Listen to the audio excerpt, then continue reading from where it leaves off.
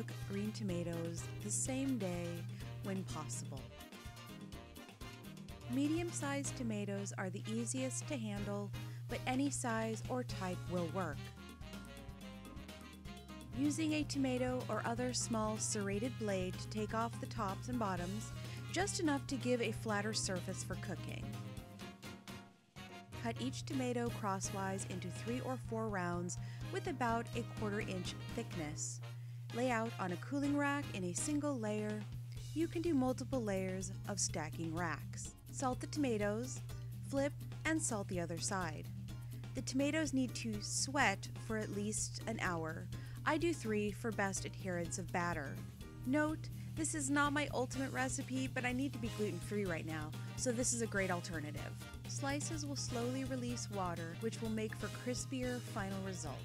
Flip them a few times during the process, tapping slices lightly to help remove built-up moisture. After 2 hours, start the batter. 1 cup gluten-free flour, 1 cup corn masa, 2 room temperature eggs, 1 cup cold water, grapeseed oil. Beat or whisk 2 eggs until frothy. Add flour and masa by 1/3 cup, mixing in between each addition. Slice any other vegetables that need to sweat less time. In this case, I'm making eggplants and zooks. For fried fresh pickles, cukes are marinated in white vinegar. Once items are prepped, allow to sit for at least an hour. Place the batter uncovered in the fridge 15 minutes before you start to cook. Set your skillet to medium to gently heat up. Fold 6 to 10 slices at a time in the batter, taking care not to squish or pierce tomatoes. Be sure they separate so that everything gets fully coated.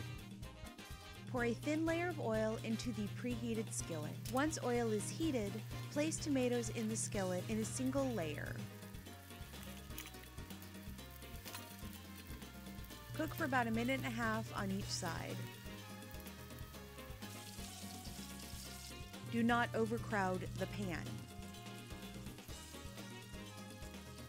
Move to the wire rack to allow excess oil to drip off. Enjoy!